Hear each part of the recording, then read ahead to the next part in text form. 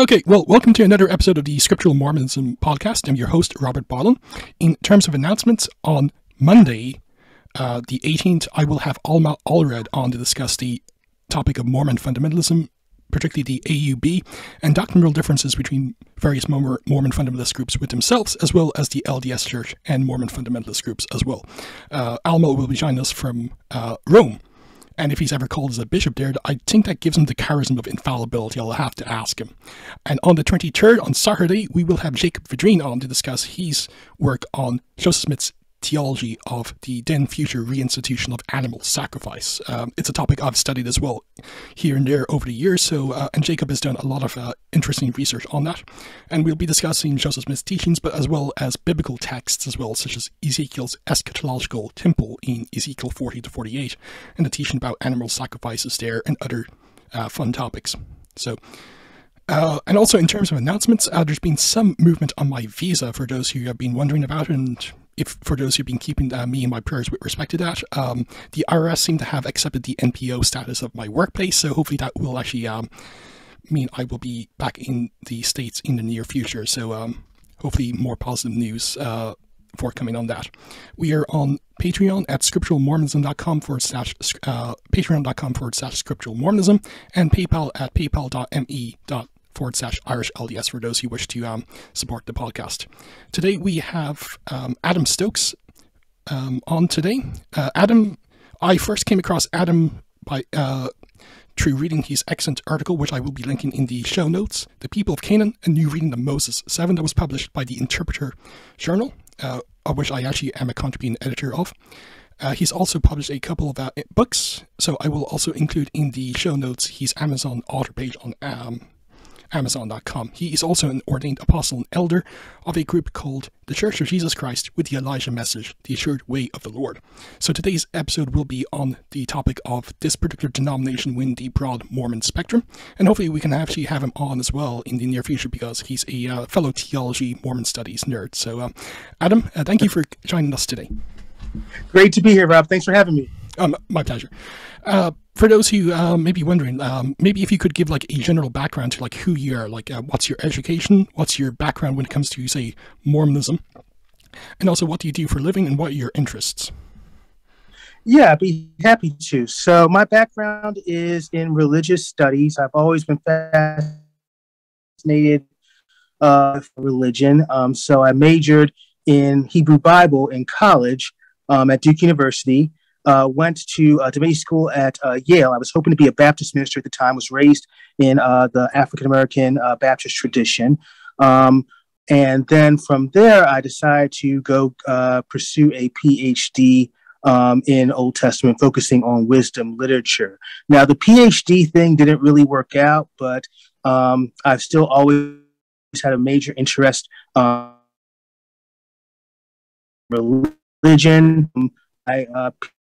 Work was on text, different manuscripts of wisdom books. So in Hebrew, in Greek, and in Latin.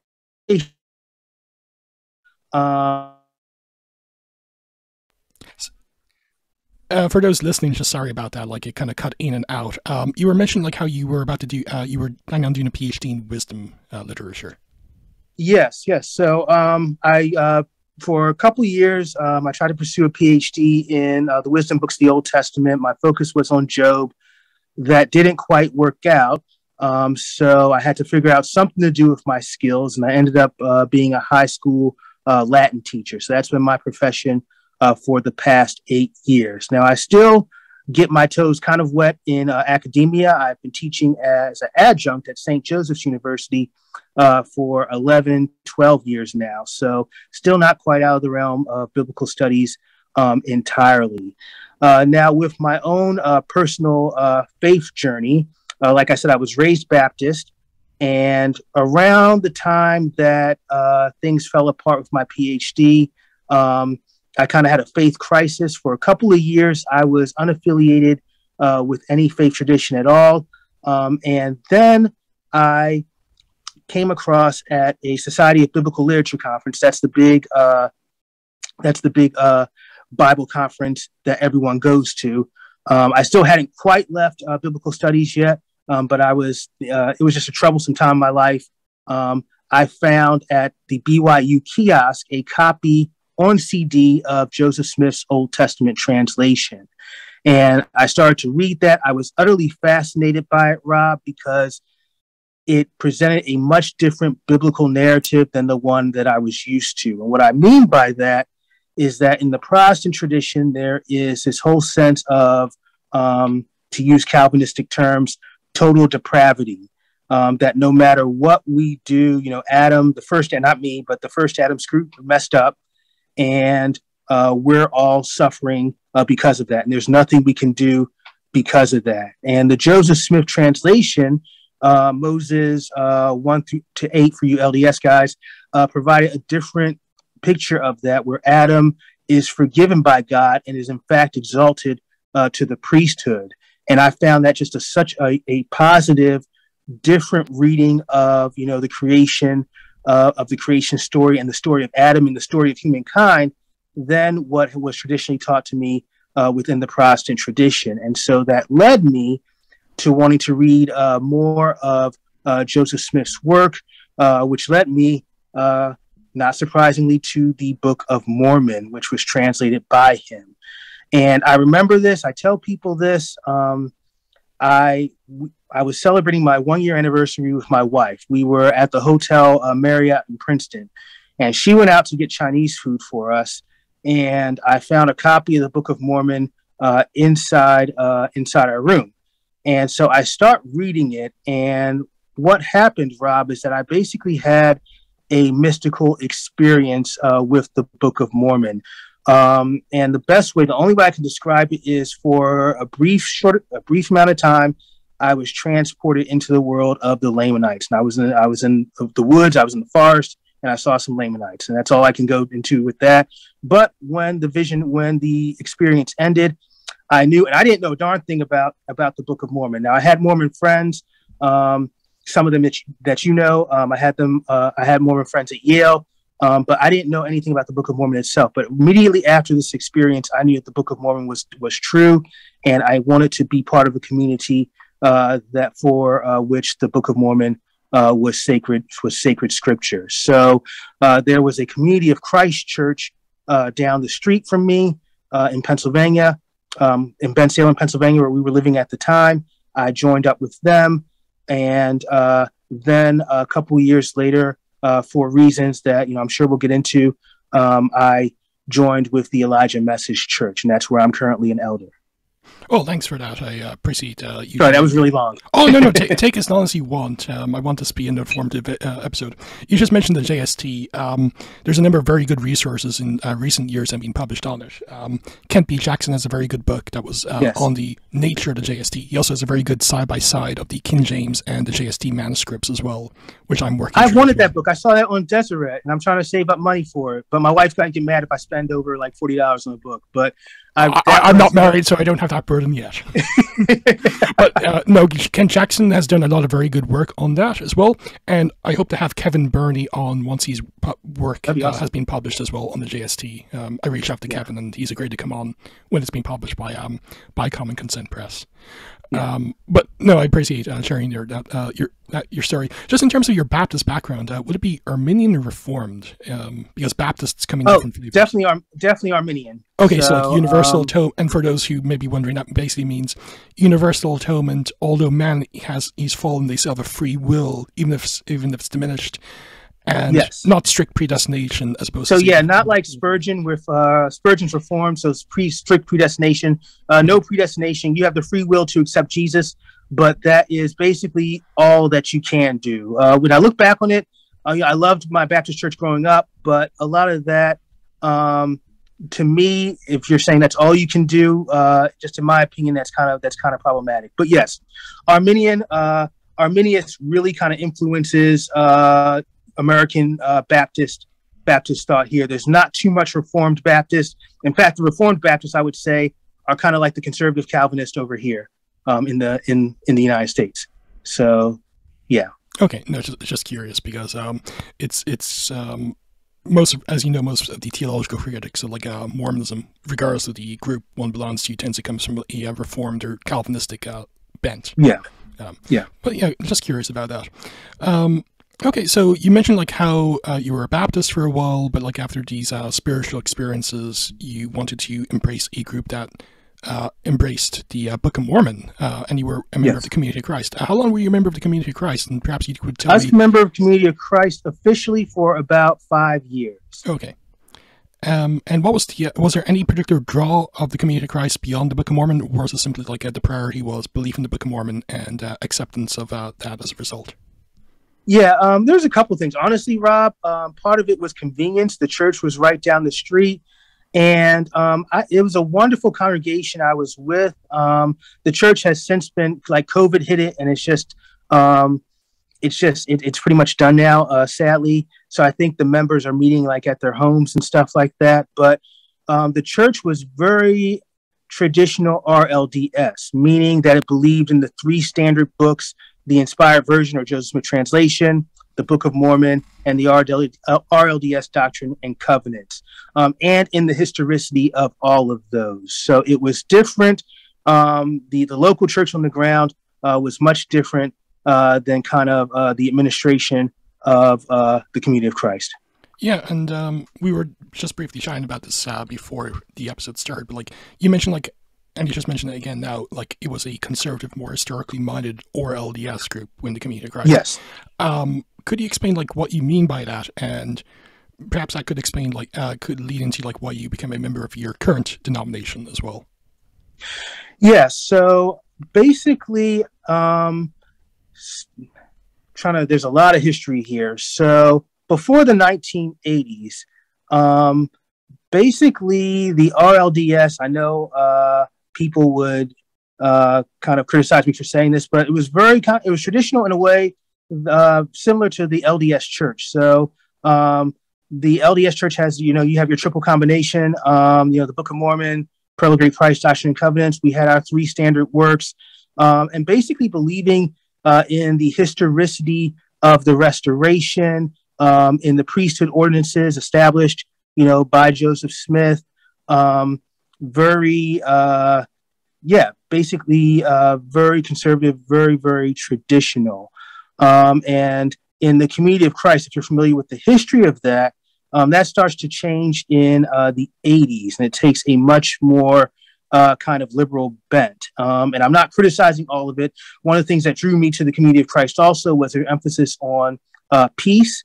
When I was floating around before, in between being a Baptist and the Restoration, I'd sometimes attend Quaker services, and they were very interested in peace. So that was something that drew me. But something that I could never quite get over, and the more I got into the Community of Christ, the more this appeared to be the case, was that they rejected basically the historicity of the Restoration and the Mormon tradition. Now, the Community of Christ joined with the World Council of Churches in the 90s. And one of the things that they had to do in order to join the World Council of Churches was reject, how can I say it? Maybe that's too strong a word, or maybe not. Reject the Book of Mormon. So you start to get basically a position that the Book of Mormon is just at best inspired fiction, and at worst something that Joseph Smith just invented, in his head. And I just had a real problem with that, because I hadn't experienced the Book of Mormon. I knew it to be true. And, it's like, how can I put it? You decide to join a group, and there's some things you don't agree with, and you think that, you can stay in the group even if you don't agree with some of these things. But it was really frustrating over and over to just see how the Community of Christ just put the Book of Mormon literally to the sidelines. I mean, it's not even in their liturgy. I was telling you, at best, you'll get a couple of lines from the Doctrine of Covenants for certain liturgical formulas, but it's not really a part of them anymore. I was at a wonderful Community of Christ church in Chicago, Southside African American Community of Christ Church, and the pastor there, wonderful lady, but she didn't even know anything about the Book of Mormon. So there's a whole generation with, kind of the moves that happened in the 80s and in the 90s. There's a whole generation in the Community of Christ that doesn't even know what for me should be the core essential part of their faith tradition, which is the Book of Mormon and the revelations of the prophet Joseph Smith. And so I just found that very problematic. I wasn't the only one. There was actually, we had some members of the church that actually alternated between Pennsylvania and Kirtland, Ohio. In fact, they worked for the Kirtland, Ohio Temple, and they eventually left and joined the Temple Lot group. And what happened with me is that I started being curious about this church, the Elijah Message Church. I started a correspondence with them. They sent me some of their literature. And what ended up happening was that I found myself closer in my theological beliefs to what the Elijah Message Church was preaching rather than the community of Christ. So that started the process of me transitioning and going to that church. Thank you. I appreciate you sharing that. For those who are wondering, the functional position these days of the community of Christ would be maybe the Book of Mormon is like inspired fiction. It's parabolic, but there's no historicity. Yeah. There was no historical Nephi. There was no Jesus who appeared in somewhere in the New World, regardless of your geographical model. And they seem to have transposed that onto like the first vision and the priesthood restoration and some of the more hardline claims Joseph Smith made about his prophetic claims and visions and so forth. My friend Stephen Smoot actually has a very good article, which is in the Interpreter Journal as well, the imperative for a Book of Mormon, the imperative for a historical Book of Mormon, which kind of shows the nonsense of a purely inspired fictional approach to the Book of Mormon. Yeah, because article. As my late friend Bill Hamlin often pointed out, like you can't explain the gold plates, you can't explain the angel, and you can't explain like a lot of the background story of the Book of Mormon if it's purely fiction. Now that's not a claim like there might be no parables or like exaggerations or what have you like there is in the Bible. Well, there's clearly a historical core. There had to be historical Moronite, there had to be historical Nephi, there had to be historical plates, and there were physical plates. Ergo, there was some Nephites and Lamanites somewhere, minimally. Yeah. So. And for those who are saying like this might be like this is incorrect, this is not the position of the community of Christ, I'm not a fan of like recommending anything by John DeLynn and Mormon Stories, but do watch the 3-part interview he did with the current president of the community of Christ, and that's a man who does not believe that the Book of Mormon needs to be taken seriously or that Joseph functionally told the truth. Well, President VZ explicitly said, the Book of Mormon is problematic due to its racial views, so he brings in the Lamanite curse. And the official policy is that you do not have to believe in the Book of Mormon or the Doctrine and Covenants in order to be baptized into the community of Christ. So basically, it's just basically become another Christian denomination. And if that's the case, then what's the point of the restoration? No, I agree with you. Like, I have more respect for, like, say, some of the more hardcore elements of the ORLDS who broke off and started their own groups. That, even if theologically I would disagree with some of their claims, than what is now functionally Unitarian Universalism. And frankly, like the rejection of the necessity of the Book of Mormon as inspired scripture in the Doctrine and Covenants is, I'll be blunt, at least for me, rank heresy. So okay, so you mentioned like how you started a correspondence with the group called the Church of Christ with the Elijah Message. Now, the reason why I actually asked you on today is like you're an ordained apostle and elder in this particular denomination.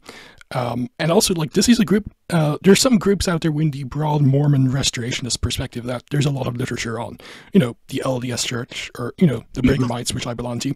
Yeah. The various Josephites, aka the ORLDS and Community of Christ and their groups as well. And even like the Strangites, and their various inclinations. There's not actually a lot out there, and I will actually admit, although I'd like to consider myself well-read in like Mormon studies, I should say. Not Mormon Stories, because that's just a dreadful podcast. Mormon Studies. At the same time, I will admit I don't actually know too much about that group.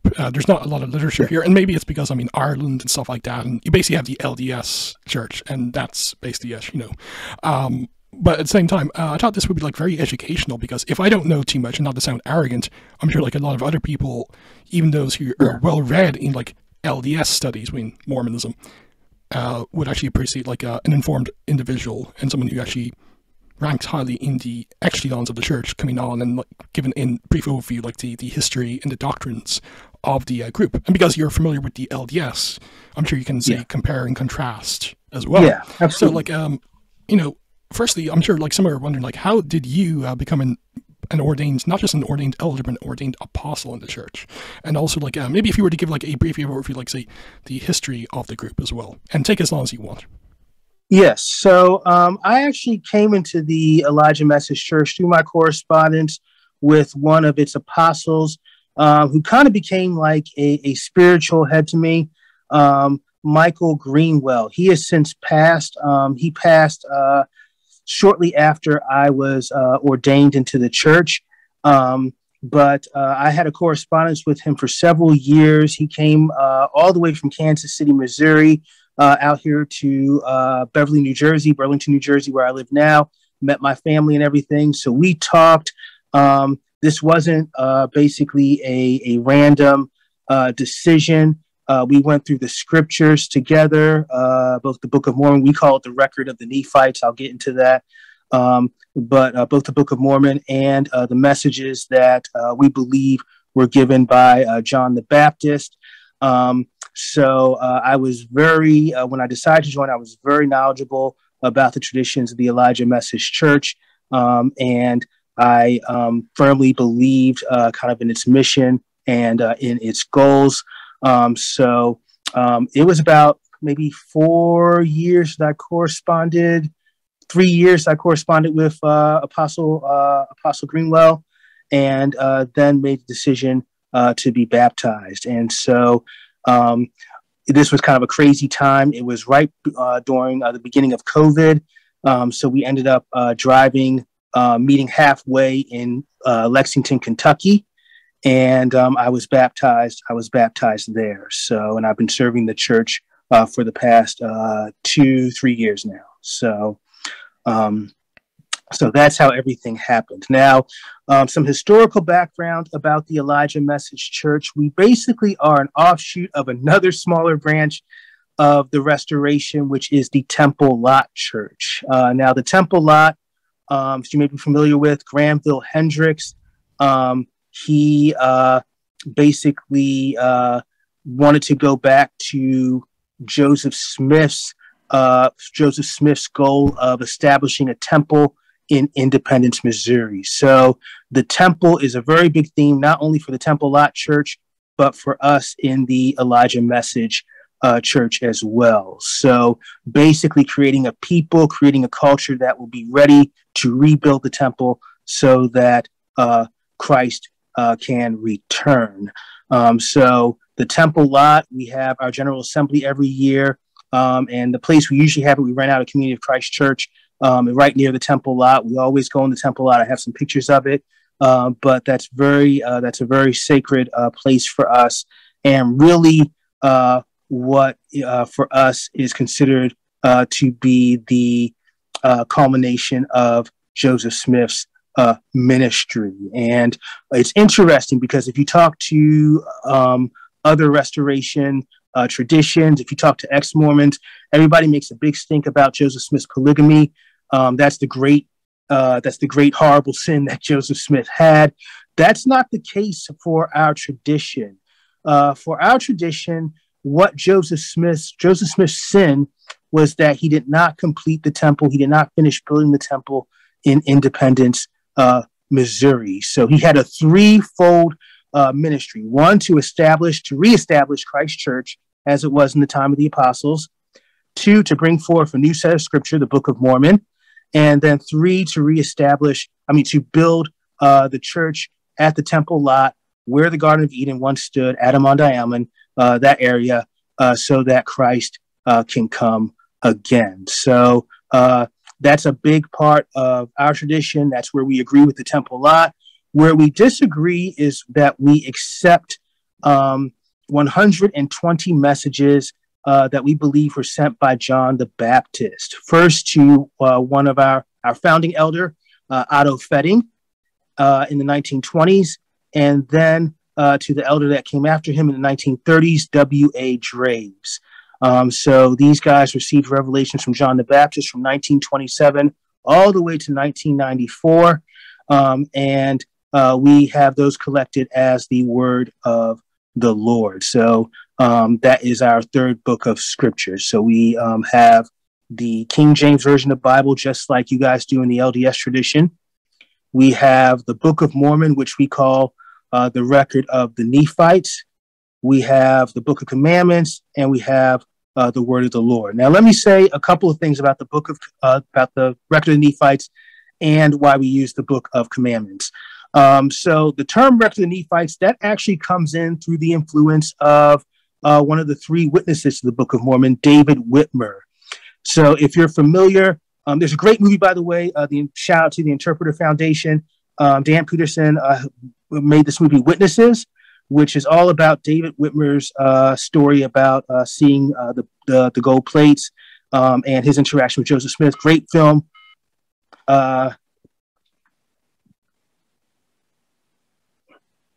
you still there? Sorry, I had an interruption. Oh, no, still there. Your video just dropped, but your audio was fine. So David Whitmer, indeed. Yeah, great. So great film about David Whitmer. Anyway, David Whitmer goes off later and he forms his own church. And he, because of just hostility towards Mormonism in the late 19th century, Mormonism was kind of like, the Irish and, freed black slaves in the late 19th century, just something that was really persecuted. He decides to try and take some heat off of that. So instead of calling the Book of Mormon, he calls it the record of the Nephites. And that carries over into our tradition through the temple lot, because when David Whitmer dies, a lot of his church members go with the temple lot, and then that phrase persists with the Elijah Message Church. So we call it the record of the Nephites. Also, with the Book of Commandments, that also comes from David Whitmer. David Whitmer wanted to do kind of a reformation of the Restoration, and he thought that after Sidney Rigdon, Mormonism kind of became corrupted. If you read his address to all believers in Christ, it's just basically a Sidney Rigdon hate track. He just hated on Sidney Rigdon so much. It's just nothing but hatred for Sidney Rigdon. It's kind of funny, actually. I think it's hilarious. But anyway, Sidney Rigdon messed up Mormonism. So it wasn't Joseph Smith, it wasn't even Brigham Young, Sidney Rigdon. So Sidney Rigdon messed up Mormonism. So you got to go back to before Joseph Smith met that evil Sidney Rigdon. And so if you do that, that takes you to the Book of Commandments, over and above the Doctrine and Covenants. Now, I'll just say, I'll just stay here that a lot of us in the Elijah Message Church, we're coming from the RLDS, the Community of Christ tradition. So it gets a little vague here. A lot of us still accept the Doctrine and Covenants, even though that's not our official book of Scripture. So there's still a lot of us who read the Doctrine and Covenants, interact with the Doctrine and Covenants, including myself. And we even actually officially accept some of the Doctrine and Covenants revelation. So Revelation, in your LDS Doctrine and Covenants, Revelation 84 is really, really, really important and really, really big for us. That's the revelation on the temple being built in Missouri and the priesthood ordinances given to John the Baptist. That is a biggie, and that is, at least in our literature, that's canon for us. Okay, that's wonderful. I appreciate that. So how many members of the denomination do you think you were of the figures? Yeah, so a couple of things about our denomination. We split up actually into three different groups. When W.A. Draves passed in 1994, there was a schism. So we split into two groups. And then there was another schism in 2003 over a revelation given by an apostle, Mervyn Johnson. And so there was another split. We probably have at least about 10,000 members if we combined everybody. In the Assured Way, the tradition that I'm a part of, we have less members in the United States, but we have thousands of members in Africa. Our African ministry has really thrived and has done very well. So there are actually more members in Africa than there are here. And with respect to, say, the various groups within the broad Elijah Message category, yes, are there any substantial differences in terms of, say, doctrine or practice? Yes. So one major difference is that there is one Elijah Message tradition that claims to have received new revelations. We don't accept those revelations, but they claim to have received new revelations from John the Baptist. So they have about 130 some messages, whereas our group and another group, we call them the 608 Church, we only accept 120 messages. Also, our Christology is different. So I think that with the 608 Church, don't quote me here, but I'm pretty sure I'm correct about this, very similar to our LDS Christology, which is similar to LDS doctrine, Christology, which is that Jesus and God the Father are two distinct and separate persons. For my church, the Assured Way, it's basically, our Christology is basically modalism or Sabellianism. We believe that only Jesus is God, but that Jesus manifests in three different forms: Father, Son, and Holy Spirit. Now, the question that I've been asked, I was actually asked this by a very prominent Mormon scholar, is what the heck do we do with the first vision? Well, we accept the original, the earliest vision. And I know ex-Mormons make a big stink about this, that they're all contradictory. I don't think they're contradictory, but we accept the first vision with where Joseph Smith talks about only seeing Jesus. Now, I don't think that doesn't mean that he didn't see God the Father, but at that particular time when he wrote the vision, he says that he just saw Jesus. So we interpret that as him, when he saw Jesus, he basically saw all three persons of the Godhead. Okay, well, I'm a Christology nerd. I'll admit that's my favorite topic to discuss, so maybe we can circle back to that near the end. But definitely do want to discuss that briefly with you.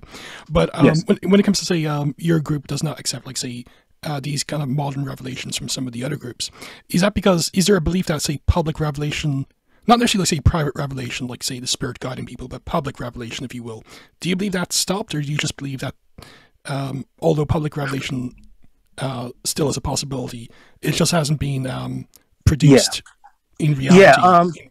And theologically, these are pretenders to revelation. Great question. So there's something called the Articles of Faith and Practice, similar to the LDS Articles of Faith, but slightly longer, slightly different, though some of the wording is exactly the same. These are the Temple Lot Articles of Faith. We accept them for all the Elijah message traditions accept them as well. And we believe, it says in the Articles of Faith, that the canon of Scripture is not closed and that God continues to reveal God's self to whomever he may choose. So we definitely believe that public revelation is still possible. There's even in one of the Elijah messages, John the Baptist says that a book will come forth talking about another group of ancient inhabitants who met Jesus Christ. So as you have in the Book of Mormon, the inhabitants of the Americas meet Jesus Christ. There is, according to our revelation, there's going to be another book that's going to be revealed with Jesus meeting some other ancient inhabitants. So we don't believe that canon is closed. We don't believe that revelation is closed. We even believe that John the Baptist will return and speak to us and give us more messages one day. It's interesting. This is not, there is another tradition. What's it called? The Remnant of, it's in England. It's in London. But is that Matthew Gill's group? Matthew Gill's Chronicles group, of Jeremiah, yeah. Yes. And he has the Chronicles there, which interestingly is an account of Jesus meeting with other ancient inhabitants, this time in England. But which sounds similar to what the messenger, that's who we call John the Baptist, the messenger, said in his revelation. But we haven't that officially. There's been no statement made about that. And we all know Ireland is God's country, so don't trust anything from the English. But joking aside, I just asked that because, like, I know, and you may appreciate that having a Baptist background initially, one of the knee-jerk reactions against, say, the Book of Mormon, regardless of the denominational background, is, well, either private revelation, may still continue unless you're a hardcore cessationist. Public revelation, like, say, biblical style prophets, apostles, books, that's a no-go. So, like, that's like the a priori assumption often against, say, the Book of Mormon and other revelations. But that's not the case when it comes to, say, rejecting, like, these groups that claim, like, extra canonical revelations or revelations from John the Baptist. That's not what informs it. It's just like, you just don't believe that they're true prophets, or these are true revelations that are binding. Yeah, I mean, it is for us to. So we have a council of we have an apostolic forum, and that would be something that we would have to agree on if something was a specific revelation or not. But in general, based on our articles of faith, we do believe that God still speaks to people and God gives revelation. And in fact, the reason that we had the 2003 split was because even though it says in our articles of faith that God still gives revelation, there were people that were saying, no, WA is gone. The messenger hasn't spoken. So therefore, these new revelations can't be true. But that contradicts what's said in the articles of faith. Okay, and I know that there's a 120 messages, so I don't expect, like, say, a blow by blow. But like, when it comes to, say, these 120 messages, as you know, like, when it comes to, say, Joseph Smith's messages or revelations, they produce like a lot of like theological nuance and like new ideas and concepts. What do you think are like some of the most important doctrinal or even liturgical explications, if you will, in these messages that you think are like very important, not just for your group, but like maybe like something that the broad Mormon restorationist perspective could actually benefit from, if you will? Absolutely. I think there's two in particular. So the first 30 messages by Otto Fetting were about restoring the temple and just basically the importance of the Temple Mount for the restoration as kind of the culmination of fulfilling God's will in these latter days. So I think that, I think a lot of the restoration traditions are guilty of this. We have forgotten the importance of the temple lot, of Adam on Diamond, of, Independence, Missouri, that ground being, a sacred place. Now, it's interesting because all of the restoration traditions, even the LDS Church has a visitor center there. You have the Community of Christ. I hesitate to use the word temple. It's technically a temple. But RLDS or restoration branches, people who have broken away from the Community of Christ, we don't call that temple. We just say it's a building. So we have the Community of Christ building there. Or as one ex-Mormon put it, like a giant water slide. Yes. So I remember seeing that for the first time. I was like, well, what is that? But it does look like a water slide. So, and then you have the Remnant Church. They have a building there, and the temple lot. People, of course, have their church next to the temple lot. So this is kind of a mecca. This is,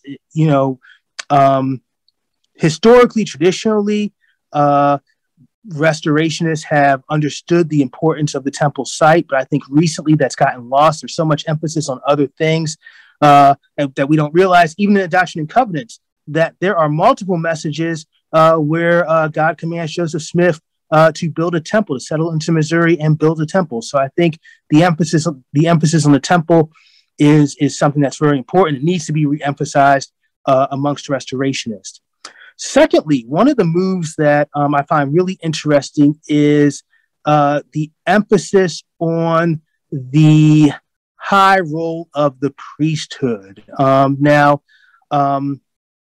LDS, you LDS guys, you emphasize the priesthood. I don't think that's a problem with you, but I think that with other denominations, that is somewhat more problematic. But in the messages, it basically says that the Holy Spirit of God is the priesthood. So when you have priesthood authority, you are basically acting in a way that provides, that represents the Holy Spirit interacting with people on earth. Really fascinating kind of doctrine. There's some, in my view, there's some Eastern Orthodox things going on there. But the way that it merges the human with the divine, like I said, you LDS guys you guys are on top of that. But I think other branches have forgotten kind of the importance and the significance of the priesthood. And if you view the priesthood in this high of a fashion, I think you have more respect for it, and it's going to shape how you interact with people in general and how you behave and the type of lifestyle that you live. So those are some of the big things that are in the messages that I think people can take away from them. Oh, thanks for that. And there were also, I should mention, There were also one of the things that legitimized the messages for people, including myself. There are also prophecies in the messages, prophecies about World War II that were fulfilled, prophecies about the fall of Russia. It says that basically Russia will fall in 1989, which is exactly what happened. Prophecies about the civil rights movement, all these things that come to fulfillment in the messages. Okay, well, I'll definitely try to track down a copy of the messages. So that would be interesting. You mentioned the priesthood. I'm sure some will be asking because in the first group you belonged to, of course, was a pretty conservative, traditional or LDS group, and it seemed like they would believe, yes, the priesthood is important, and only males are ordained to the priesthood. Although, it seems like the Community of Christ these days have female apostles and other priesthood holders. Your group, would it be male only in terms of priesthood ordinations? Our priesthood ordination is male only. So we have, very much like the Relief Society for you guys with the LDS, we have a very, very active women's ministry. And in fact, we've had revelations received and accepted from women. Our hymnal basically consists of, kind of revelations. God says, these are the songs that you want to sing. So even though we have a male priesthood, it's really, and I would say that our female members are basically, in many ways, the backbone of our church. Ellen Draves, who was a daughter of W.A. Draves, she participates. She's old now. She's an old woman now, but she very much actively participates in the church. And a lot of our church history, a lot of basically the structure of the church is due. She's very involved in that. So. But yes, it's a male priesthood for us, just as in the temple law. Yeah, and just as in the LDS Church, and just as God wants it to be. I'm not politically correct, so it's okay. Okay, is there anything? I actually have a bunch of. I actually have a lot of friends and family who are female, but they're ordained ministers, not in the LDS Church, but in other denominations. Oh yeah, and a good friend of mine, Jen Roach, she's now LDS, but she was actually an ordained Anglican minister. That's right, she was a Episcopal minister. Yes, yeah. Yes. And for those who want to, I think it's either episode 2 or 3 where myself and Jen had a 2.5-hour discussion on Anglicanism and all Mariology and all fun topics. And one future episode we hope to have is a full several-hour episode on sacramental theology and Christianity and stuff like that. So I just thought I'd announce that. That will be that will be interesting. I have 2 books on sacramental theology, so you won't be able to get me to shut up, and you won't be able to get her to shut up. So it'll be fun. But yeah. So anything else you want to add before I might ask some specific questions about, say, the doctrines or practices of the group? I think I'm sure some more thoughts will come up, but fire away. Okay, well, this is gonna be fun. What, of course, you accept, say, the King James version of the Bible, and I'm sure, yes. There would be the caveat, even if you don't have it in the articles you have, as far as these translated correctly or some other yes, qualification. We have that. Yep. But so of course there's no idea scriptural inerrancy, although the King James is preferred. At the same time, I'm sure modern translations are allowable for at least personal study and maybe teaching, even if not at a preaching level. Would that be correct? It's interesting that you mentioned that. I actually just read an article in the church paper, just talking about why we use the King James version. So yes, people use. I even have apostles who will use the NIV and stuff. We prefer the older King James version because we feel like modern Bible translations have some stuff that's been brought into them that in some ways, how can I put it, doesn't emphasize or de-emphasizes the divinity of Christ. So we prefer the King James version. But yes, on the ground, any member is free to use whatever Bible translation they want. A lot of people, including myself, and not just myself, but several of the apostles who come from the RLDS tradition, we use the inspired version. Okay, no, that's good. I'm sorry to hear someone uses the NIV, or as I call it, the nearly inspired version. But no one's I've never, Rob, I've never in my life used the NIV.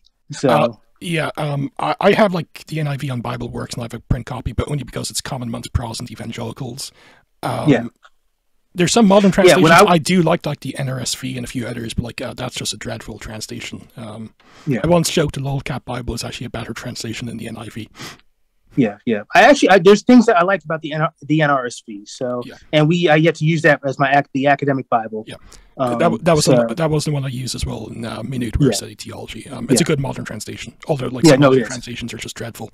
But I just thought I'd ask that. Now, does your group actually have a temple? And even if you don't have a temple, do you still have like temple liturgy in like secret rooms and other practices?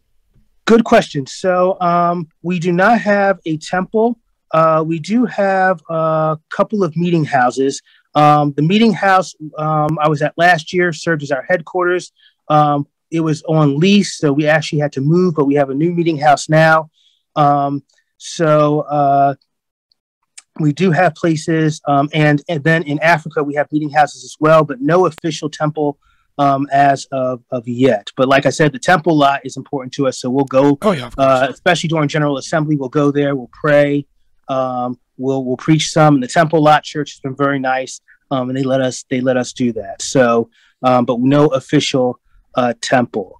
In regards to priesthood ordinances, we do have, it's over here somewhere. We have a priesthood manual, which basically gives us the rights for administration to the sick and those who are dying, baptism. And certain verses and phrases from Scripture that are pertinent to the priesthood. One of the things we often joke about this in the Apostles' Quorum, we say that we need to take the priesthood as seriously as John the Baptist, as the messenger, took it, and as it has been taken in the Restoration. So. Couple years back, we decided, if we are indeed priesthood holders, we need to dress, better. So, suits, glammed up suits, suit tie, dress pants, and everything. And, we can't, we just don't go to church looking any old way. So, there is, I think, in recent years, a re-emphasis on, if you have on the importance, of the priesthood, and if you have the priesthood, that you're supposed to behave and live and dress a certain way. Sure. Now, although you don't have a temple, and of course you practice, like, say, ordinances like baptism and yes. other things. As you know, like, say, before the temple was constructed in Joseph Smith's time, they had, like, say, the red brick store where, like, there would be, like, temple liturgies, if you will. Do you have anything like that? Or is it like you believe these liturgical practices and these other ordinances will only become into effect once the temple in the temple lot site is constructed? Yeah, we don't have anything like that at the moment. We believe that yes, exactly. We believe that once the temple is built, those ordinances will come back into play. So Joseph Smith was getting it right. He was given the temple ordinances and the liturgy for the temple and all that, but he just didn't build the temple in a temple lot, and that was what he was supposed to do. That would have culminated his ministry. And like I said, for us, that's his big sin. Not the polygamy thing. We don't really talk about that much. Yeah, and because, like, say, there's clearly, like, some influence, by David Whitmer on, like, say, some of the practices. Because, like, I believe your group doesn't actually have the office of high priest. No, that was something like David Whitmer did accuse Sidney Rigdon of introducing in the New Covenant era. Yeah. Do you believe that Joseph became a fallen prophet, or do you just believe he was guilty of this sin, but at the same time he was still a true prophet and he wasn't a fallen prophet after this kind of escapade? We have always taken the opinion, we say in the messages that Joseph Smith sinned before the Lord, but he repented, and he is numbered, literally and quote unquote from the messages, he is numbered with the prophets of old, the prophets of the Old Testament. So we don't believe that Joseph Smith ever fell. We just believe that he didn't complete his ministry. Okay, so you wouldn't actually go as far as David Whitmer did in an address to all believers in Christ? No. Okay. So, So for us, Joseph Smith was always a prophet. We believe in his revelations.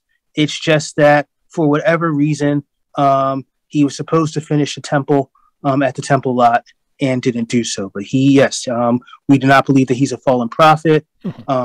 We accept, his revelations in the Book of Mormon and the Book of Commandments, and even, as I said, some of the Doctrine and Covenants. No, that's just was curious about that. Now, you mentioned, like, say, the construction of the temple and the temple lot. Do you believe, like, that's a absolute requirement before the second coming of Christ? Yes, Christ will not come, no ifs, ands, until that temple, no contingents until that temple is constructed. Yeah, it's not contingent; it's necessary. It's necessary. It's absolutely necessary. So, couple of interesting things about that. So, not sure where to go from here because there's a bunch I can say. So, we believe in the messages. It basically talks about everything is going to go to trash at the end of times.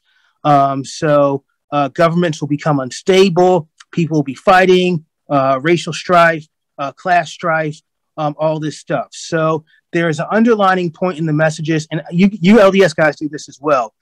Store up for yourselves food and resources that you can, so that when things go to pot, you will be okay. And part of that message also includes going to the temple as a place of refuge and safety. So the temple is not only going to be, most importantly, it's the place that Jesus is going to come back. Jesus can't come back until that temple is built. But it's also going to be a place of safety and refuge for those who believe in the restoration and who believe in God's prophets and messengers. So this will be a safe haven for them.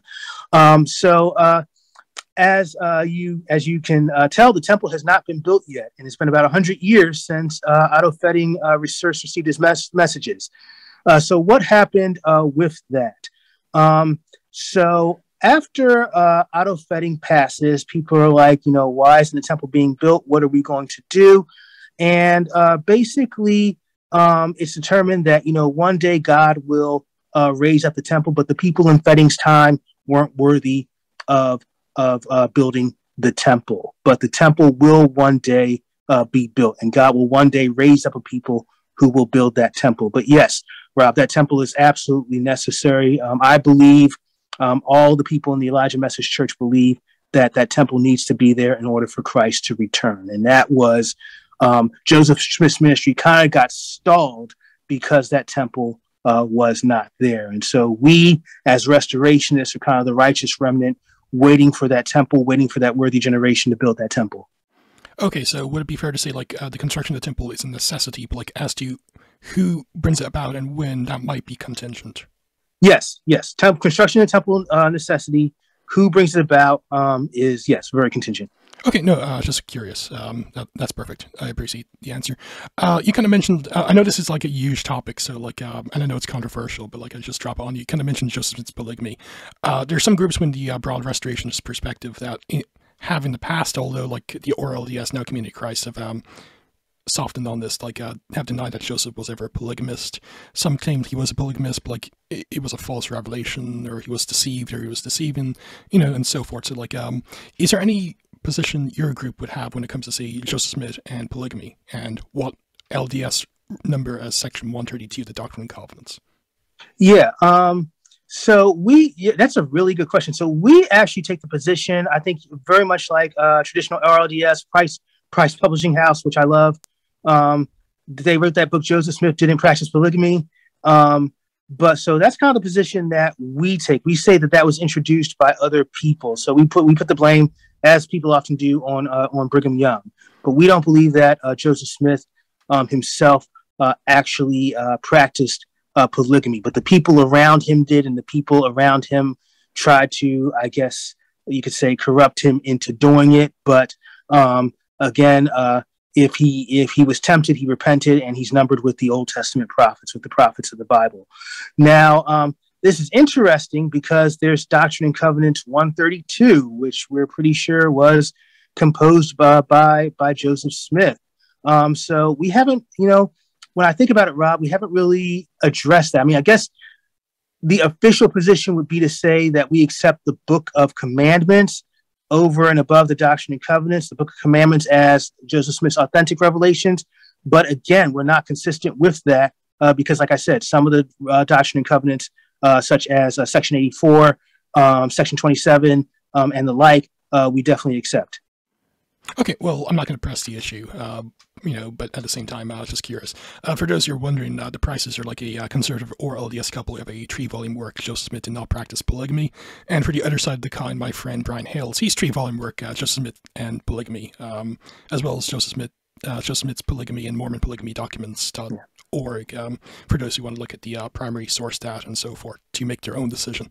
But I said I'm not going to press you on this, especially like if the group hasn't actually taught out like Section 132 and how to do about it. I'm curious. I'm going to ask the apostles when I get back. Oh, please do. And when you do, like, let me know what they think as well. We'll do. Yeah, I'd say that. Is there any? You mentioned like how you, of course, use the Book of Mormon, although it's named a bit differently. It's the Record of the Nephites. Is there a particular printing, like say what we would say like the 1920 printing or some other printing? Yes, there is. And you'll understand why when I say this. So we use this is a facsimile of the Palmyra edition. So the original 1830 Palmyra edition. In fact, we call it the restored Palmyra edition. So our text is based on the earliest text.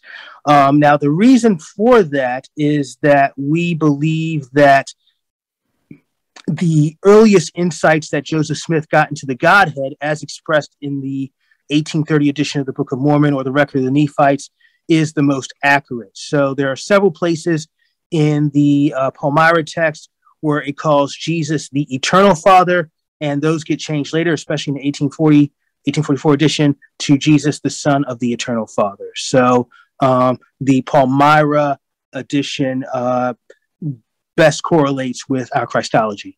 Okay, and you kind of bringing this into like the topic I wanted to briefly discuss and hear from you a bit, and that's the issue of Christology. No, I'm not going to debate you on this, but like I'd like your rationale for some of this, because as you know, like say Dan Vogel and others have claimed like Joseph Smith's early Christology was that of a form of modalism, whether Sabellianism or whether some twist like say the Christology of Michael Servetus, which he's messy if you've read his Restitution of Christianity.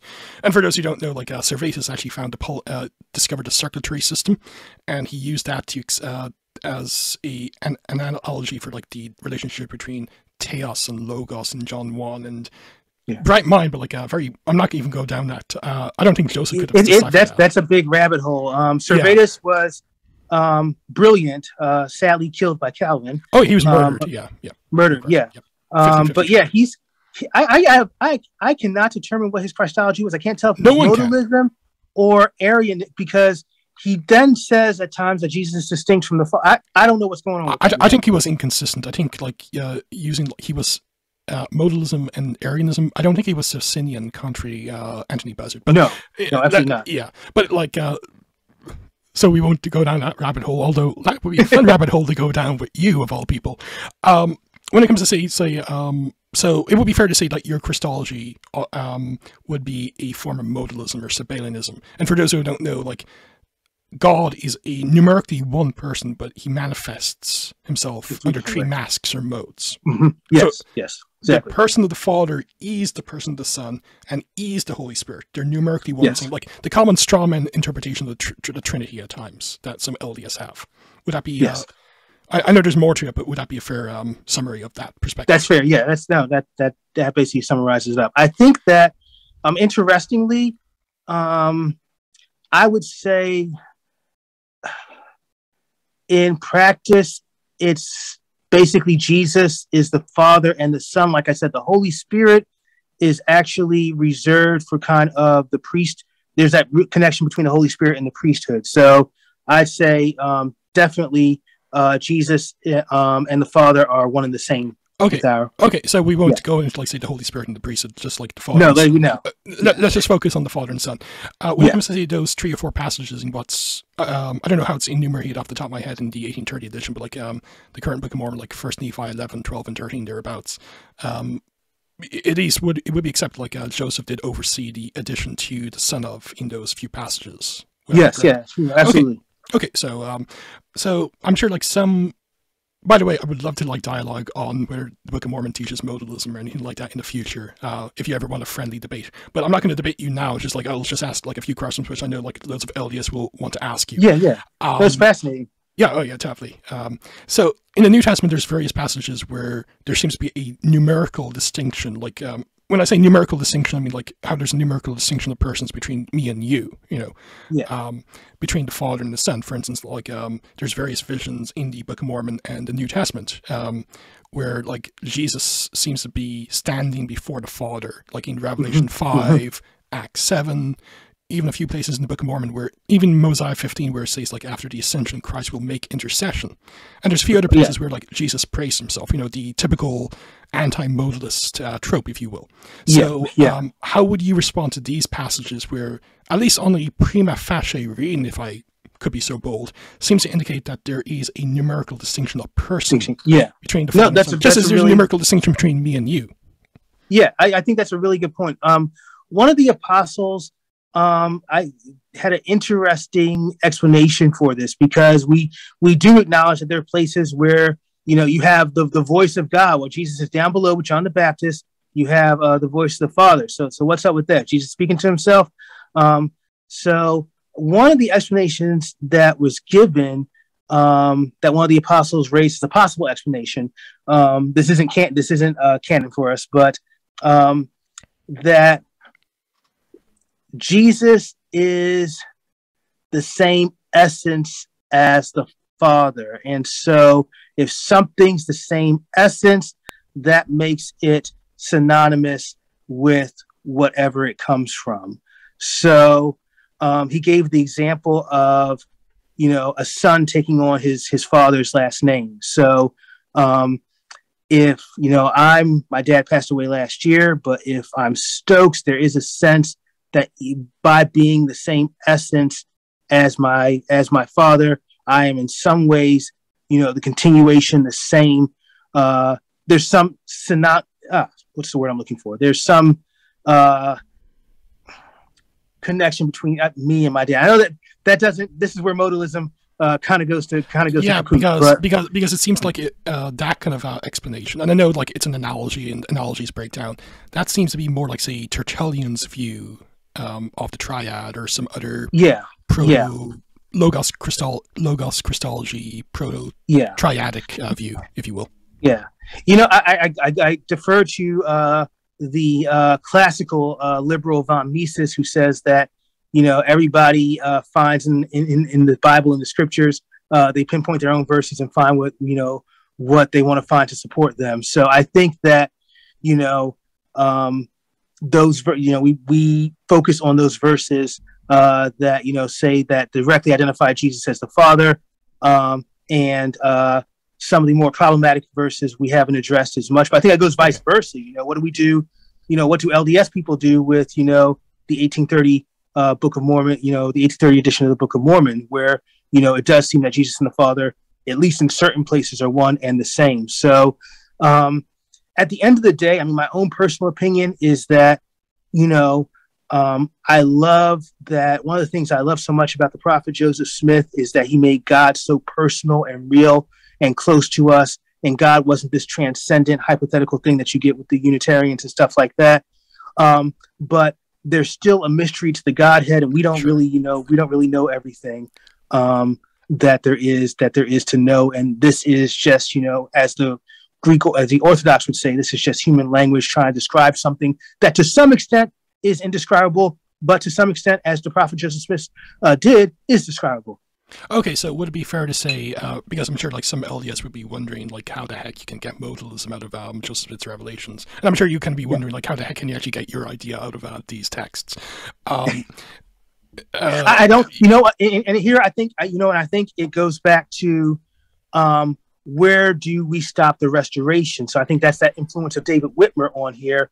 Let's stop it before Sidney Rigdon. And if we do that, we're safe. We don't have to read the King Follett Discourse, which I absolutely love, by the way. I read that all the time. But I think it should be canonized for LDS. So there you go. I absolutely think it should be canonized, but don't quote me on that, because I'm like, the position of my church is modalism. So I'll cut this out of the interview, okay? Anyway,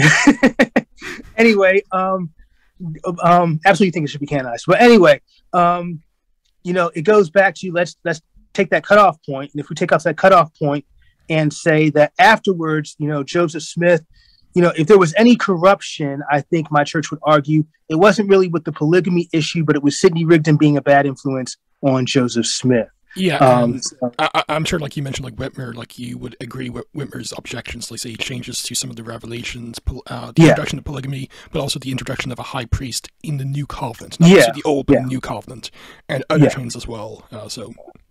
And for those who are wondering, David Whitmer's book from 1887, Addressed to All Believers in Christ, which is on archive.org or reprinted. And we also have it on everyone should read the book because although like it's a scathing attack on the Brighamites and Finney, the very first few chapters is basically the Book of Mormon's a historical text. I saw the angel, I saw the plates.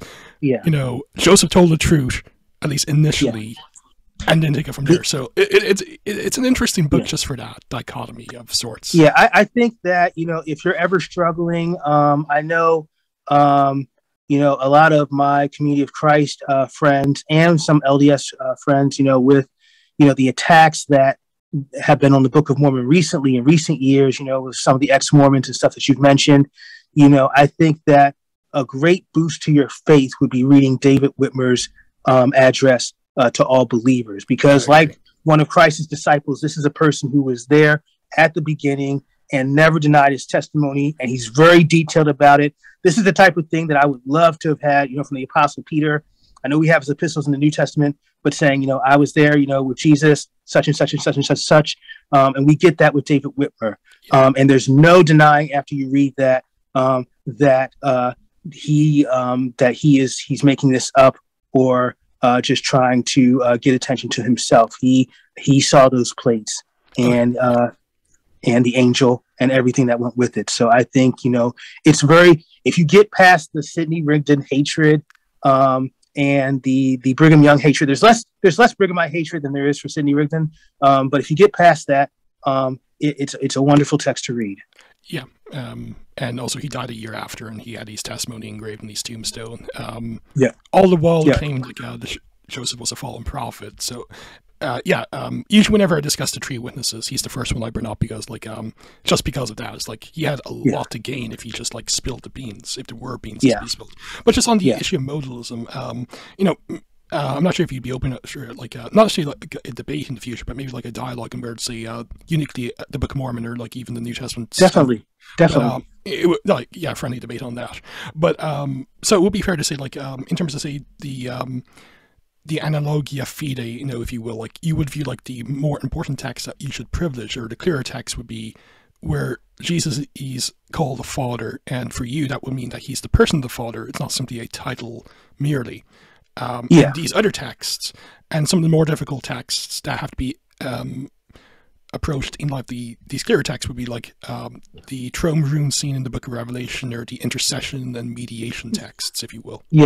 I think there's definitely kind of a hierarchy of emphases within Scripture. So I think that like all groups do that. Yeah. It's like one of my favorite topics to discuss is the issue of baptism and how it's necessary for salvation, and the gymnastics when it comes to say some groups who reject that doctrine is amazing. Their response is basically Ephesians 2 ignoring the Colossian parallel that teaches baptism is the instrument. And also, have you ever heard of the thief on the cross? That's basically it. And these kind of texts answered like the very clear text. They say is baptism saves, baptism is the means of remission of sins, and so forth. Even Romans 6 that says you're justified by baptism. There's no question, there is like a hierarchy, if you will, of text regards to your tradition. So that's not the dispute. It's just like whether it holds up. No, absolutely. But if you're ever down in the future to like maybe have even a friendly dialogue or debate on these. Absolutely. I can talk about this stuff for hours. So just I'm sure like one other thing before kind of go into like one other topic would be like you mentioned the first vision and how you believe the 1832 account is consistent with like say this kind of modalist understanding of because he only sees Jesus there. Well, he mentions he sees Jesus, but for you he only sees Jesus, and like maybe the later text that you come from Joseph when he sees like the Father and the Son, it's basically like the two modes or manifestations but still a singular person. Would that be your view of the accounts? I think that would definitely be the argument that we make. Okay. Yeah. Well, as I said, like, would love to like dialogue with you, but like, I'll be friendly today, and I won't push you too much on that. But when it comes to say into more like say the nature of God, of course, like it's a form of modalism, but you kind of mentioned like how you actually like the kinfold discourse and points for that. So, do you believe like one of Joseph's later revelations, and that's what section 131 in the LDS enumeration would be like, there's no such thing as immaterial spirit, all spirit is material. So would there be a view like say there's no such thing, do you believe that spirit is material or immaterial, or is that something like you can be agnostic about in the Elijah Message group? Yeah, so this is interesting because so our messenger, John the Baptist, he calls himself a material spirit. So he is a resurrected spiritual being. So he was killed in the New Testament by wicked King Herod because Salome tricked him. And he says, I'm a resurrected spiritual being, but I'm a being of matter. And basically, both Otto Fetting and W.A. Draves, they actually touch him. He hits them on the shoulder. He gives them hugs. So they actually make material contact with this person. So some of the messages go into this. I'm trying to think off the top of my head what they say, but basically spirit is material. Okay, so that would be like a common view you would have with LDS because they have like important theological ramifications. Yes, and and there was in the 70s, I know this for a fact, so there was kind of this new age movement within the tradition, which went really Gnostic-y, saying that we are just totally spiritual and there's no such thing as matter. And a revelation was given by John the Baptist saying that's not true. Basically, spirit is material.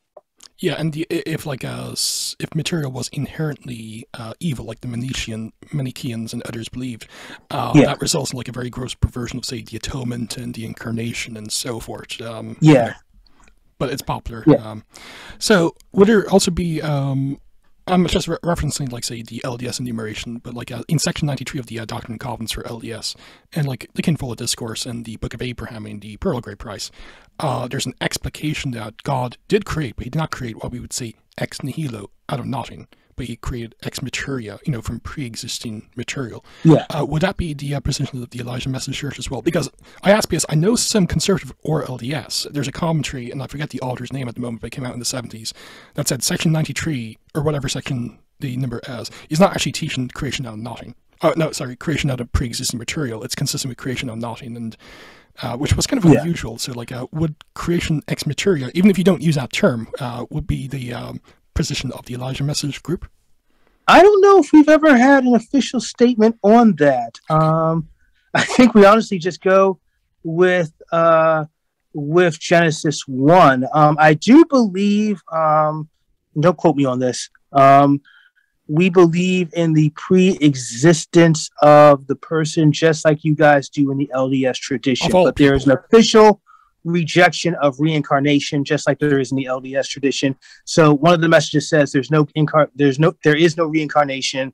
Such things come from the evil thoughts of man. That's just basically what it says. I'm not trying to insult anybody. An extra canonical revelation I agree completely with. Amen to that. Yeah. So ecumenism in progress. But yeah. So like one of the other questions I want to ask,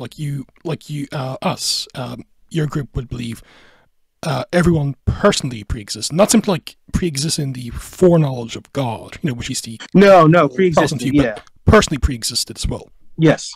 And would that be eternally so? Or is that like we don't have a position on that? We just affirm pre-existence. I don't know if we have a position on that. Okay. And would you as there's like the idea like say intelligences and spirit birth in like LDS circles. Is there anything analogous to that? Or would you believe, like, as Joseph seemed to have believed, treated like intelligence and spirit as one and the same thing? Yeah, that's a good question. I actually think that there is one of the messages which equates intelligence with spirit, very similar to DNC 93, I believe. Yeah, and the Abraham tree as well. Yeah. So I think that's explicitly mentioned in line with Joseph's the prophet's teachings there. Cool. So okay, and one of the other teachings of Joseph, in section 130, it's like a later Revelation. Or actually, it's more of a composite that was put together later by Orson Pratt, but it comes from Joseph's sermons. Is the idea, like, say, God, not only is like spirit material, but like he's an embodied being, if you will. Is that a perspective that's taught by the Elijah Message Church, divine embodiment? I would say what Jesus is, so Jesus is our God. Jesus has a physical body. So yes, divine embodiment. Yes. But only after the incarnation and the ascension, not beforehand, like Joseph seemed to have taught for God in the kingdom. No, I actually, don't quote me on this. I will try to find church literature on this. I think Jesus always had a body in our tradition. Okay. I know at least that, because when we talk about the Book of Ether and stuff like that, and we affirm that Jesus had a body when he appeared to the brother of Jared. So sure. I think but that would be just like a spirit that had a three-dimensional body, or would that be just more than simply like three-dimensional spirit body would be also embodiment? I know this is a bit technical, but yeah. Yeah. I'm honestly not sure about that. Oh no, that's fine. But like, if that is the view, like some Anabaptists actually did hold to that view as well. And there's actually a book by Stephen Webb. What's it called? Jesus Christ, Eternal God, that you might be interested in as well. I'm gonna lean towards the statement that God always had a body, because I know in our tradition we're very, again, going back to the kind of the Gnostic controversy that we had in the 1970s. The view that God is just Casper the Ghost, a spirit, is thoroughly rejected by my tradition, and I know in the Restoration in general. So I think we're in agreement with that. Okay, no, that's perfect. Now, you've actually have some work done on the Pearl of Great Price, including your Moses 7 article. So what is the position of your denomination when it comes to, say, the writings that one finds in the Pearl of Great Price, most notably the Book of Abraham and the Book of Moses? Yeah, officially those are rejected by the church, but like I said, a lot of us are coming basically as refugees from the community of Christ and what's been happening over there with their rejection of the Book of Mormon and basically the historicity of the Restoration. So a lot of us still read the inspired version. Now, even for conservative RLDS folk, the Book of Abraham would have been rejected as well. I'm a little bit strange here, Rob, because my first exposure to the Book of Mormon, I talk about, that experience I had at the Marriott Hotel. I couldn't keep that Book of Mormon. So the first Book of Mormon I bought was the triple combination. It had the Book of Abraham in it. And I read through the whole thing. I read the Book of Mormon, read through the Doctrine and Covenants, and read through the Pearl of Great Price. So that was always the Book of Abraham. I was always knowledgeable about ever since, I became affiliated with the Restoration. But that's not accepted by my tradition. That's not accepted by the community or the RLDS, even though they do accept the inspired version, for which Moses 1 through 8 is the first couple chapters of Genesis. Yeah, and as I said, like I first encountered Adam through his article on Moses 7, and hopefully we can actually have you on in the near future to discuss that in the near future, because that's always like a hot topic when it comes to, say, race and other issues like that. And that kind of brings up the tricky topic. One of the topics, and probably like one of the more difficult topics LDS have to deal with is like the history of race and racism in the church. We had the priesthood restriction and the temple restriction beginning in 1852, and unlike some other LDS apologists, I'm more than willing to admit that was a mistake. And although I do believe Revelation resulted in it being overturned in 1978, it's something I will never defend. Pun unintended, I think it's a black eye in the history of the LDS Church. And whenever anyone asks me about it, I always try to explain. I don't explain it away, and I often say, like, it was a mistake, but I often try to give the historical background, like, say, the issue of, like, say, Brigham Young's 1852 sermon to the governors as governor, and, like, the 19th century Protestant racism and how it was Mormonized and so on and so forth. So, like, we've had our own difficulty when it comes to, say, race and racism, throughout church history. I'll happily admit that. Has there been like any similar issues when it comes to say race or racism when it comes to say within the denomination, or has it been like a better track record in the LDS here? Yeah. So it's interesting because one of the first members of the church was an African American guy named Lacey, a Black American named Lacey. That's all we know about him. And the messenger continues to do this with prominent Black members of the church. They'll be ordained to the priesthood, but he'll say, your mission is to members of your own race. So go back to the city that you're in, go back to the town that you're in, and preach only to members of your own race. And I think there's a reason for that, given, like you said, kind of the racial tensions of the time period. There have always in this tradition, there's always been Black ordination to the priesthood, but it's always been a focus directed towards. So if you're ordained to the priesthood, your duty is to go towards your own people, and that kind of lightens up later on in the later revelations with civil rights era and things, and race relations somewhat improving in the United States. But even when the church goes to Africa, the messenger gives a message and says, African apostles, you guys are to help establish churches in your own region. Don't go beyond your own region. So there's always that emphasis.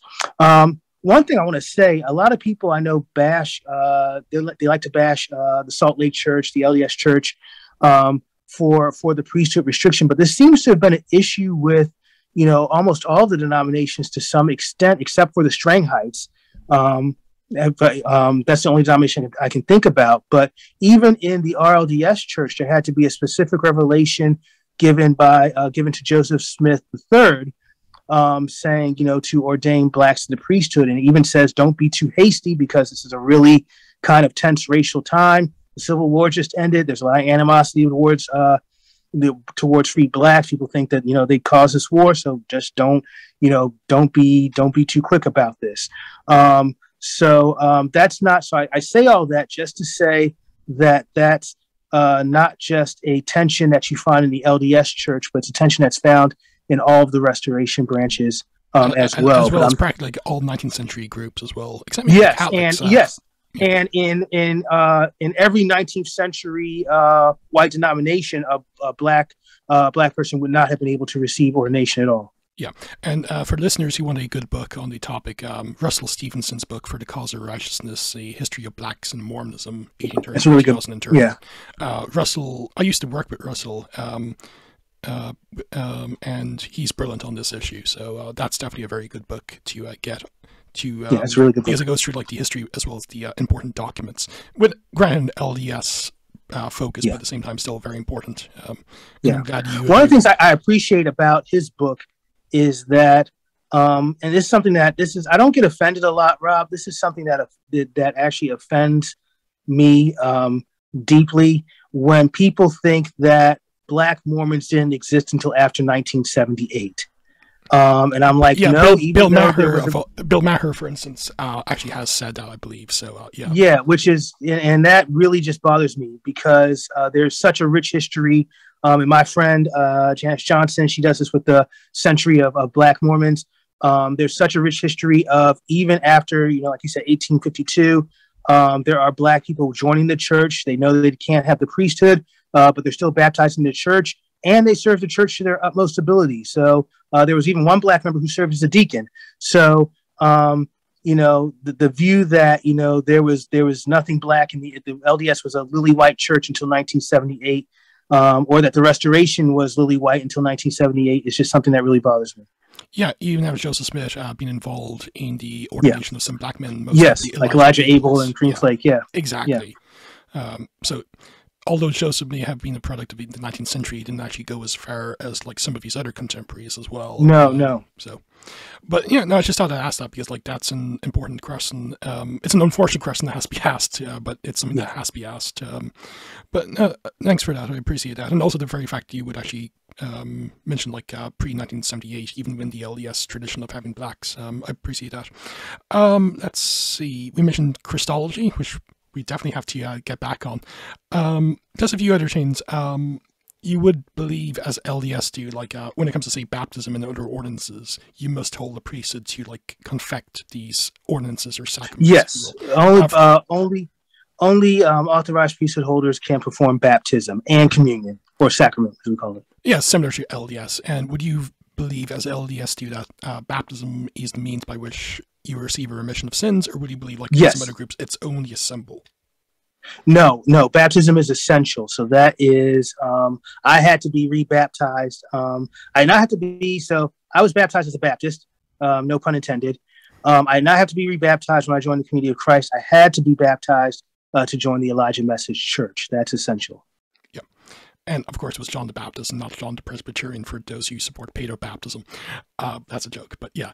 But you would believe in like although I know LDS don't really use this term, and I'm sure like other restorations don't, like what theologians would call baptismal regeneration. Basically, Yes. God uses the means of water baptism as the means by which, one is regenerated, receives remission of their past and present Yes. sins. And the messages, even though they don't use that terminology, they do basically state that the importance of baptism as regeneration. Yes. Yeah. And for those who want a book on the topic, and dare I say a good book on the topic, drop me an email at scripturalmormonism@gmail.com, and I'll happily send you my 300-page book on this particular topic, Born of Water and the Spirit, the Biblical Evidence for Baptismal Regeneration. But yeah, that's good, because I've unfortunately, I've actually come across some LDS who actually claim like baptism has no self-efficacy, it's only a commandment. It's like, where the heck are you getting this? Yeah, I feel like they prove text one or two things from Joseph Smith, ignoring the context where he clearly explicitly teaches this. And I'm wondering, this is like the eisegesis Protestants engaging when it comes to like imputation or justification. Context, dude. But I just thought I'd ask that, just to be on the safe side. Well, I mean, yeah, our messenger is John the Baptist, so baptism is going to be essential. He was the baptizer, so baptism is going to be essential. Yeah, and like even if you're LDS and don't believe in these revelations that come from John the Baptist, Aaronic priesthood restoration, anyone? But yeah, that's good. And when it comes to, say, the nature of the Eucharist or the communion or whatever terminology one wants to use, there seems to be like an allowance for like some kind of spiritual presence in LDS theology. Yeah. Would that be, what type of a presence of Christ with respect to, say, the of course, there's no concept of like it being a sacrifice that appeases God's anger against sin, contra Catholicism or there's but there's like any developed understanding, let's say, Christ's presence in your tradition. Yeah. Just very general, I would say. So not definitely not what you get in Catholicism with the bread and wine being the body and blood of Jesus, or bread and water being the body and blood of Jesus. But definitely, so our liturgy, one of our priesthood liturgies for the sacrament is the statement that Jesus makes, I believe, in 3rd Nephi, that your spirit will always be with me. So we do acknowledge that in doing the sacrament, Christ's presence is with us there in some way. But it's not elucidated on. It's kind of similar, actually, to this goes way back to my seminary days when I was Baptist. Reformed Baptists, I think, had a very similar view of presence. So Christ is there, but it's not like it's not a Catholic thing with the bread and the wine, but that there is some type of presence of Christ there. Yeah, basically, would it be fair to say, like, for those who are in a sanctified state before God, before receiving, they have Christ's Spirit present in some way? Yeah. Okay. Yeah. Yeah, and I've actually argued that kind of view, some kind of mystical presence view, actually kind of goes back to what we find in Ignatius of Antioch. I know he's often abused to support, like, say, transubstantiation or the Mass as a sacrifice, but if you actually read all his 7 epistles, he seems to hold to some kind of mystical presence view, a bit more potent and spiritual presence, but at the same time, no change in the elements. Yeah. So no, that's perfect. And you're a theology nerd, as I am, so like I'm sure you don't mind like some of these kind of No. I love this stuff. No, so do I. But I'm trying to make this into trying to like find a balance between like want to nerd up with a fellow nerd, but also want others who are not as nerdy to like get as much out of understand it. So, yes, I totally understand. Because if not, like, we just kind of debating like the minutiae of, say, maybe Ihad in Deuteronomy 6:4 and like Unitarianism and modalism and stuff like that for ages. Which, by the way, would love to, like, when we die, like. Okay, that's perfect. That would be pretty awesome. Yes. Oh yeah, something fun to look forward to. And when it comes to say the hereafter, both in terms of, say, the intermediate state as well as like man's final destiny, if you will. What's your understanding of that? Because like in LDS, at least in the LDS view, like there's either like, say, spirit prison, spirit paradise, and then there's like, say, the 3 degrees of glory, and also we don't have the 3 degrees of glory. There is a hell of punishment for people who reject God's will and do bad things. For us, paradise is on earth, so it's kind of use a really fancy academic term here. Endzeit equals Erzeit. So paradise human beings were originally in paradise in Adam on Diamond, what is now Jackson County, Missouri, in a state of bliss with God. They weren't shut off from God's presence as they were after the fall happened, even though God still interacted with them, and they still heard God's voice. But the end time will be where the righteous are gathered at the temple lot.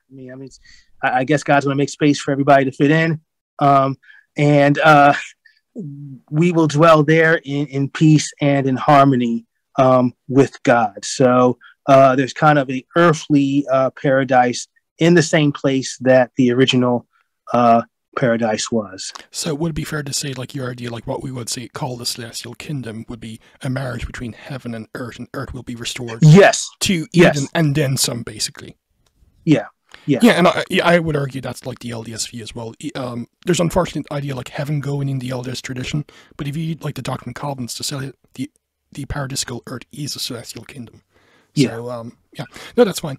And when it comes to, say, the nature of hell, as you may know, like in the LDS view, there is like the idea, like, say, eternal conscious torment, but like maybe for the sons and daughters of perdition, and that's very specific to actually qualify for that. What's your tradition's view about, say, eschatological or end times punishment? Like when it comes to hell, is it like forever? Is it conscious? So forth. I know that, at least according to the messenger, it is, I think it's forever and conscious, I think. So, but I also know that there is leeway. One of the things we like to say is that, not everybody knows about this message, the message of John the Baptist. So we also think that there is going to be some fairness within God's, as there should be, fairness within God's plan. So it's a little bit ambiguous. We don't talk about hell a lot. We talk much more, Rob, about what the temple is going to be like at the end of days, and the joy and the pleasure and the happiness that we'll have with God's presence descending onto the temple and us being a part of that. So heaven gets more emphasized than hell. Sure. Go figure. Yeah, fair enough. And for better or worse, that's the same in the LDS tradition. The hell and like spirit prison, they're rarely ever mentioned except in passing. So I think we LDS kind of do a disservice by like never really mentioning it. We should, because it's still there. It's an unfortunate reality. But that's perfect. And we kind of there's like loads of other theological stuff we could go through, but like at the same time, I'd like this to be a relatively short episode.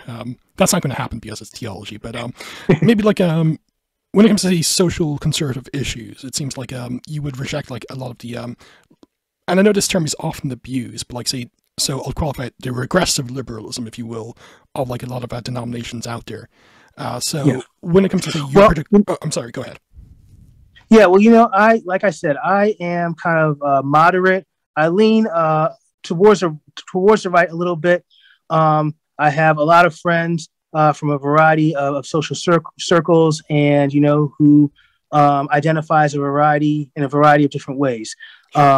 I know that for my denomination, in our articles of faith, we have some explicit statements within the articles of faith about certain things. So it says that we are opposed to war, and in matrimony, the context is between of one man and one woman in the Articles of Faith. I just say that to say that's the official position of our church. But we, we welcome, anybody to come to us to worship with us. Sure. We don't reject anybody. We don't kick out anybody.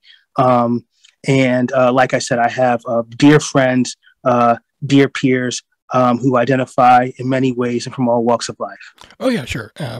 But like, would say the official moral theology, if you will, of your denomination be similar in many respects to say the moral theology and ethics of the LDS? Yes. And if so, exactly. Is there like any points of major disagreement, or would it be like if I were to hand you say a bullet point summary of like what, as a Latter-day Saint, a Brighamite, if you will? No, it's basically the same. And in fact, the statement on marriage comes from the original Doctrine in 1835 edition of Doctrine and Covenants.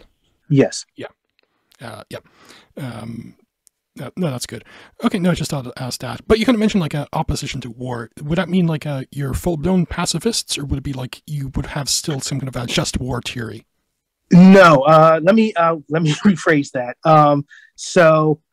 Men, let me see if I can find the Articles of Faith right here. I can tell you it. So it says, men are not justified in taking up arms. I'm reading from the 21st Article of Faith. I told you it's long Articles of Faith.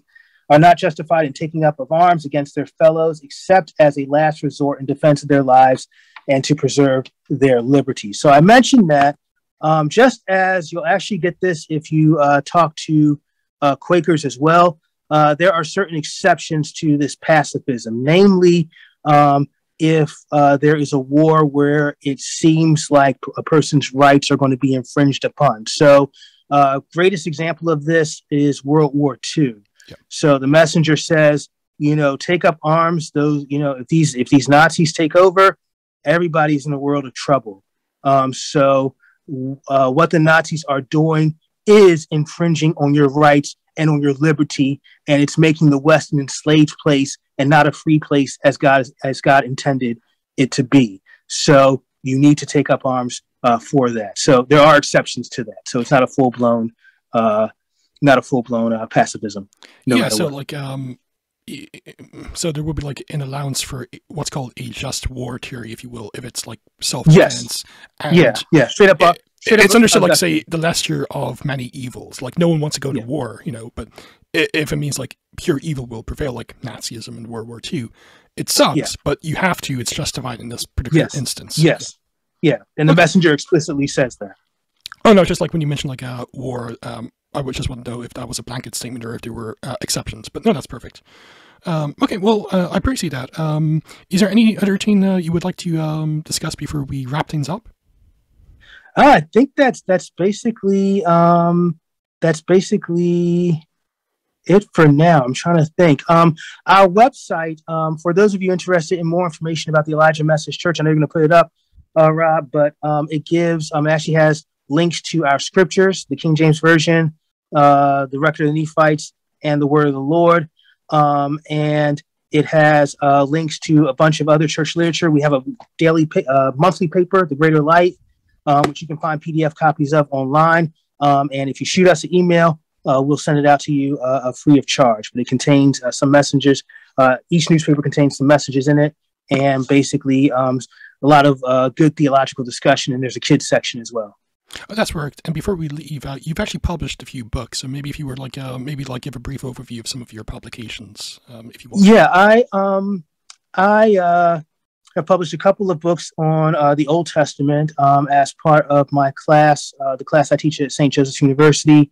Perspectives. One's called Perspectives in the Old Testament, and the other one's kind of a fusion of my interest in Latin and the Bible. So it's called the Latin Scroll Selections from the Five Megilotes. So it gives the Latin text of the books of Ruth, Esther, Song of Songs, Lamentations, and Ecclesiastes with my own English translation of them. And then I also have books on basically, I'm very into North American history, ancient North American civilization. I kind of take the heartland position that the events of the Book of Mormon took place in what is now the United States rather than South America. Not to eschew the South American position. Almost all my friends would take the South American position. You're not dogmatic about it, unlike some other Heartlanders in the LDS tradition. No. Okay. So no. So, but my book here, From Egypt to Ohio, and another book I have on the Michigan relics, looks at some of the evidence, at least for Israelite presence in ancient North America, which to me ties into what we read in the Book of Mormon.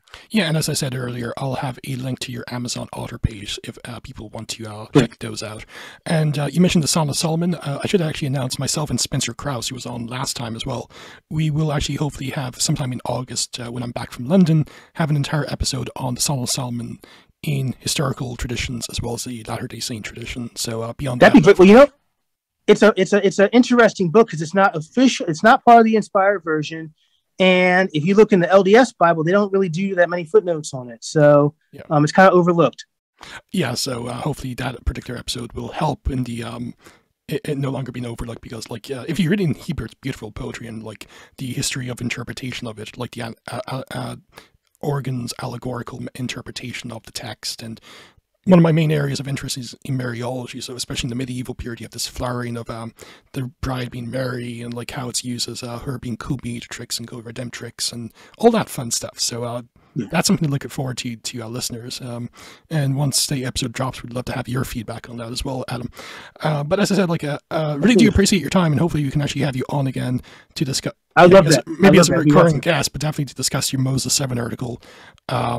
And maybe say interact with maybe some would you change a few things? Would you expand on a few things since it's been published and so forth? But definitely have an episode on that particular topic as well. And hopefully we can actually have a friendly dialogue on Book of Mormon and early revelations when it comes to modalism and all that fun stuff as well, if you're down with that. I'd totally be down for that. Yeah, we're both theology grads, so at least we could actually discuss that, and I think it would be friendly. It wouldn't be a fight frolic. So no, absolutely not. No. Yeah, but as I said, I'll leave links to the church's official website where you can find the various works they have, including the Revelations as a PDF, and also Adam's author page on Amazon.com, as well as article on Moses 7 that I mentioned. That was my first interaction with Adam. So Adam, again, really appreciate the time you've given us, and hopefully this episode will be informative for those who are wondering about one of the smaller groups within the broad restorationist perspective, and not just what you believe, but also why you believe what you do as well. Hopefully it will be a useful resource, and as I said, hopefully we'll have you on again real soon. So thank you again for your time. This was a pleasure. Thank you so much, Rob. Wonderful. Have a great day. You too.